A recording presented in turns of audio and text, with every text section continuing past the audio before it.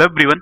आज की इस वीडियो में हम जा रहे हैं बात करने व्यापम के जो क्वेश्चंस पूछे जाते हैं, फ्रिक्वेंटली पूछे जाते हैं। ऐसे कुछ 25 क्वेश्चंस मैंने सेलेक्ट किए हैं जो व्यापम बार बार पूछता है और आगे भी ऐसे इस टाइप के क्वेश्चंस पूछ सकता है। इससे पहले मैंने एक और वीडियो ये बनाया था, ये अगर आपने अभी तक नहीं देखा है तो आप यहाँ पे इस वीडियो को भी जरूर देखें। देखिए इसमें दोस्तों, अगर आपको ये वीडियो अच्छा लगता है तो प्लीज लाइक करें, इसको कमेंट करके मुझे बताएं और इस वीडियो को आप शेयर जरूर करें, ठीक है। और ज्यादा से ज्यादा इसको आप शेयर करें सोशल मीडिया पे और जैसे फेसबुक पे और व्हाट्सएप पे, ठीक है दोस्तों। इसमें जो हमारा पहला क्वेश्चन है, who is known as the father of Indian cinema, मतलब किसको भारतीय सिनेमा के जनक के रूप में जाना जाता है। फ्रिक्वेंटली ये क्वेश्चन पूछा जाता है, 2 से 3 बार ये क्वेश्चन मैंने देखा है आपके व्यापम के एग्जाम्स में, ठीक है। ये है, इसका आंसर है दादा साहेब फाल्के। दादा साहेब फाल्के। और फिल्मी दुनिया से रिलेटेड जो फैक्ट्स हैं जो अक्सर एग्जाम में पूछे जाते हैं वो पूरे मैंने इस वीडियो में कवर किए हुए हैं। ये वीडियो अगर आपने अभी तक नहीं देखा है तो इसको आप जरूर देख लें। नेक्स्ट क्वेश्चन है, which of the following mountaineers from Madhya Pradesh has scaled the mount Everest इन 2016, मतलब निम्नलिखित में से कौन पर्वतारोही मध्य प्रदेश से 2016 में माउंट एवरेस्ट की शिखर पर पहुंचा। तो इसका आंसर है भगवान सिंह कुशवाहा। भगवान सिंह कुशवाहा थे जो लास्ट ईयर 2016 में माउंट एवरेस्ट पर पहुंचे थे। और एक करंट अफेयर का एक्चुअली क्वेश्चन था और आगे भी आपसे अभी जैसे MPPSC का एग्जाम होना है तो उसमें डेफिनेटली ये क्वेश्चन मुझे ऐसा लग रहा है कि पूछा जा सकता है। इसके अलावा और भी जो व्यापम के एग्जाम होने हैं तो इस टाइप के क्वेश्चन व्यापम में भी पूछते हैं, जनरली पूछ ही लेते हैं। नेक्स्ट क्वेश्चन है, भारतीय सेना के आर्मी स्टाफ के पहले भारतीय प्रमुख कौन थे, मतलब first Indian chief of army staff, तो ये थे KM Cariappa. KM Cariappa.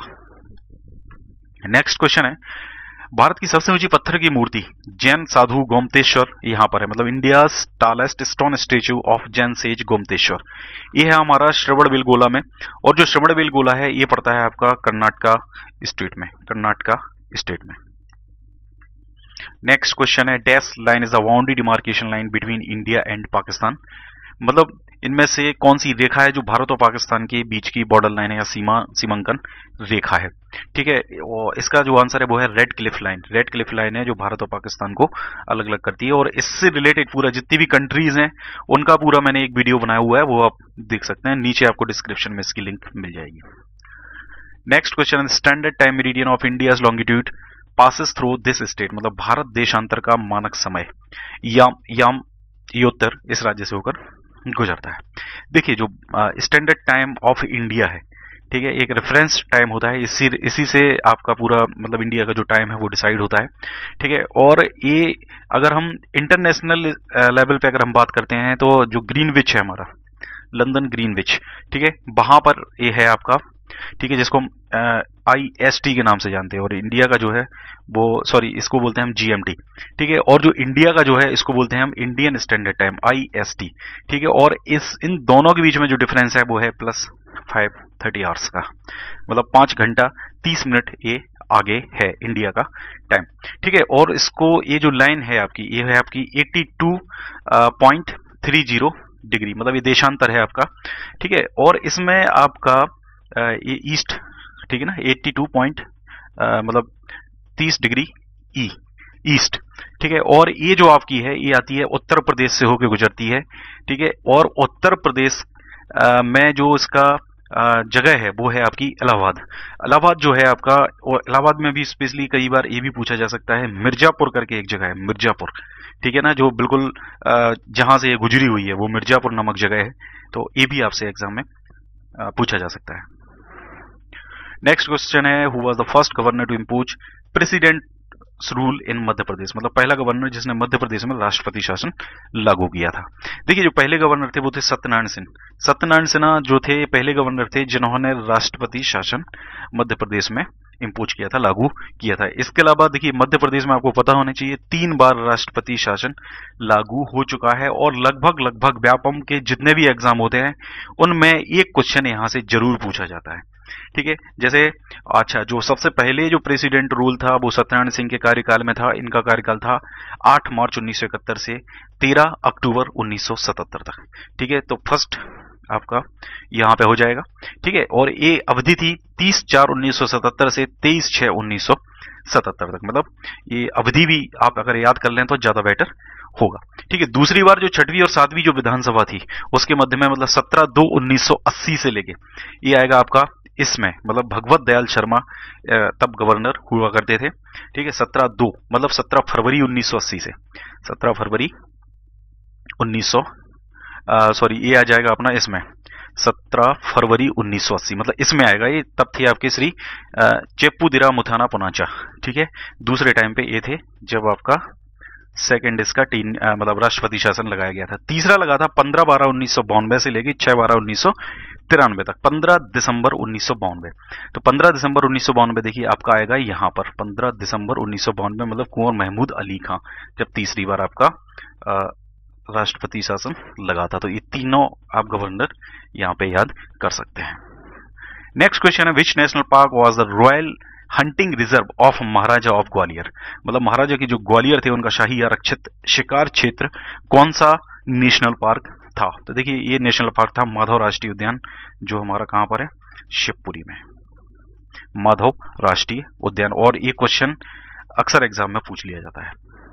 Next question है, engineers day celebrated on the birthday of, मतलब अभियंता दिवस किसके जन्मदिन पर मनाया जाता है। तो इसका आंसर है एम विश्वेश्वरैया, और एम विश्वेश्वरैया है, इनका जन्मदिन है 15 सितंबर, 15 सितंबर को मनाया जाता है इंजीनियर्स डे। इसके अलावा सीवी रमन, इनका जो बर्थ है, रमन इफेक्ट इन्होंने दिया था, रमन प्रभाव या रमन इफेक्ट। ठीक है, और ये 28 फरवरी को इनके इसके उपलक्ष्य में, ठीक है, इनका जो जन्मदिन है उसको मनाया जाता है नेशनल साइंस डे के नाम से, नेशनल साइंस डे मतलब राष्ट्रीय विज्ञान दिवस। इसके अलावा अक्टूबर 15 अक्टूबर डॉक्टर एपीजे अब्दुल कलाम जो थे भारत के राष्ट्रपति रह चुके हैं, इनके जन्मदिन को मनाया जाता है world student day, world student day, मतलब विश्व, ये यूनाइटेड नेशन इसको सेलिब्रेट करता है। ये दोनों नेशनल है हमारे, और ये आपका इंटरनेशनल है, मतलब world student day United nation इसको सेलिब्रेट करता है। नेक्स्ट है, where is the Asia's largest mosque Taj ul मस्जिद सिचुएटेड, एशिया की सबसे बड़ी मस्जिद ताल उल मस्जिद कहाँ स्थित है। तो ये ताज उल मस्जिद है भोपाल में, और इसकी जो सीटिंग कैपेसिटी है वो है 1,75,000। लेकिन मैंने अभी इसको विकीपीडिया पे सर्च करा तो विकीपीडिया पे एक और मस्जिद यहाँ पे बताई जा रही है जो लखनऊ में है, 12 इमाम बाड़ा, इसकी जो कैपेसिटी है वो 3,50,000 है, ये लखनऊ में है। और लखनऊ में एक और बहुत बड़ी मस्जिद है। ठीक है, तो ये मस्जिद हो गई आपकी इमाम बाड़ा, तो इसको एक बार आप देख सकते हैं। ठीक है, अब हालांकि अगर कैपेसिटी के हिसाब से अगर हम बात करते हैं तो कैपेसिटी के हिसाब से ये जो मस्जिद है ये भारत की सबसे बड़ी मस्जिद होगी, 12 इमाम बाड़ा। तो हो सकता है ये मस्जिद जो है ये एरिया वाइज सबसे बड़ी होगी। ठीक है, और इसका जो कंस्ट्रक्शन है, इस मॉस्क किसने बनवाई, ये भी आपसे एग्जाम में क्वेश्चन पूछा जा सकता है। ये बनवाई गई थी जो मुगल एम्परर था बहादुर शाह जफर। ठीक है, तो इसके मतलब इसका जब शासन था तब बनवाई थी ये नवाब शाह जहां बेगम ने, इन्होंने इसको स्टार्ट करा था 44 से लेके 60 तक, 1844 से लेकर 1860 तक, और 68 से लेकर 1991 तक। ये भोपाल के तब नवाब हुआ करते थे, और ये किसके अंडर में आते थे, मुगल एम्परर बहादुर शाह जफर के अंडर में आते थे। तो ये दोनों पॉइंट आपके लिए मोस्ट इंपॉर्टेंट है।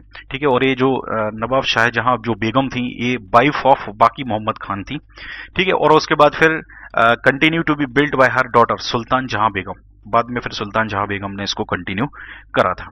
ठीक है, और इसके बाद ये तब भी मॉस्क कंप्लीट नहीं हुई थी।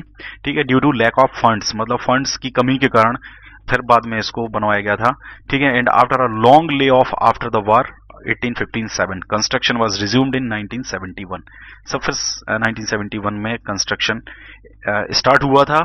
अलामा मोहम्मद इमरान खान नदवी अजहरी और मौलाना सैयद हसमत अली साहब ऑफ भोपाल, इन लोगों ने इसका मतलब एफर्ट्स लगाए थे, तब जाके इसका फिर कंस्ट्रक्शन स्टार्ट हुआ। तो 1985 में इसका कंस्ट्रक्शन कंप्लीट हुआ था। लेकिन इसका जो इंट्रेंस था ईस्टर्न गेट, पूर्वी दरवाजा इसका जो था, और renovated grandly using ancient motives from सिरका 1250 Indian mask by the contribution of the अमीर ऑफ कुवैत। ठीक है, हालांकि ये पॉइंट अपना उतना इंपॉर्टेंट नहीं है, हमें मेनली ये स्टार्ट किसने करा था, किसके शासन काल में हुआ था, मतलब भोपाल का जो एरिया था वो किस मुगल एम्परर के अंडर में आता था। तो ये पॉइंट आपका यहाँ पे इंपॉर्टेंट हो जाएगा।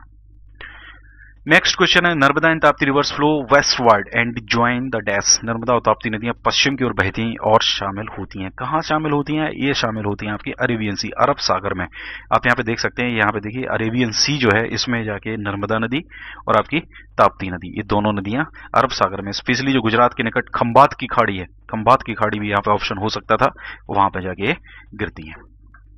नेक्स्ट है, निम्नलिखित क्षेत्रों में से किस क्षेत्र में कैलाश सत्यार्थी को नोबेल पुरस्कार प्राप्त किया?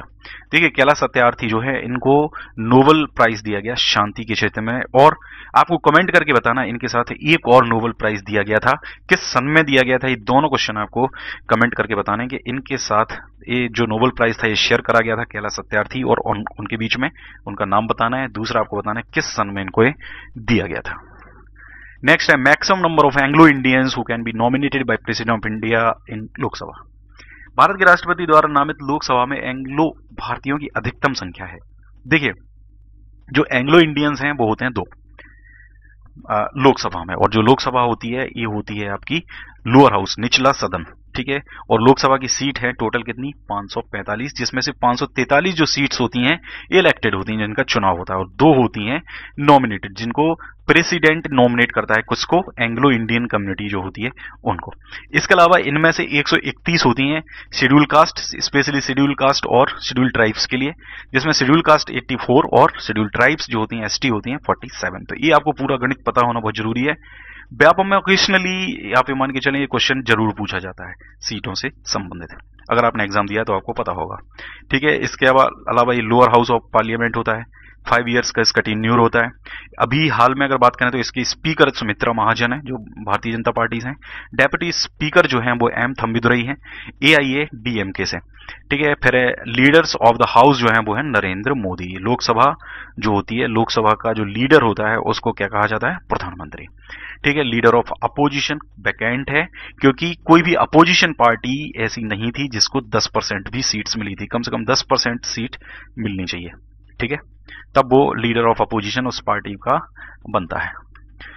नेक्स्ट है, who was the first woman to be awarded Bharat Ratna. सबसे पहले भारत रत्न किसको मिला था? तो भारत रत्न से सम्मानित सबसे पहले जो महिला थी वो थी इंदिरा गांधी।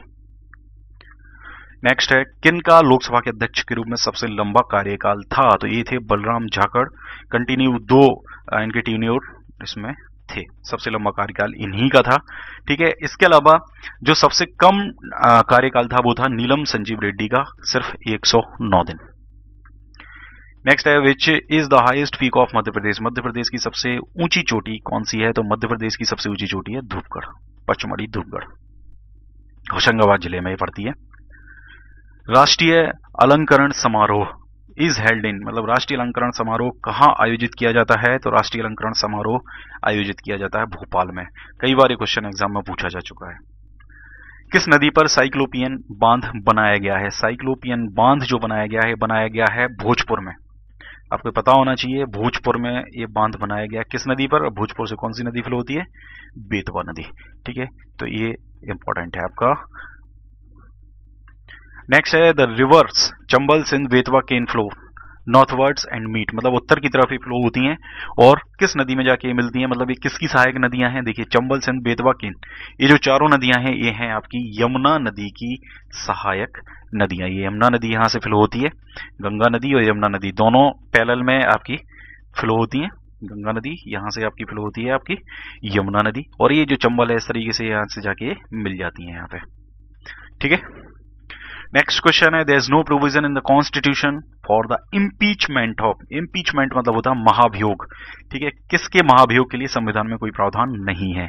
देखिए उच्च न्यायालय के जो मुख्य न्यायमूर्ति हैं बिल्कुल इनके लिए है, भारत के मुख्य न्यायमूर्ति के लिए भी है और उपराष्ट्रपति के लिए भी है, ठीक है। लेकिन भारत का जो राज्यपाल है उसके महाभियोग के लिए कोई भी मतलब स्टेट्स के राज्यपाल जो है उनके लिए कोई भी प्रावधान नहीं, इवन राष्ट्रपति के लिए भी, प्रेसिडेंट ऑफ इंडिया के लिए भी इम्पीचमेंट का प्रावधान है, लेकिन राज्यपाल के लिए कोई भी इस तरीके का प्रावधान इंडिया के संविधान में नहीं है।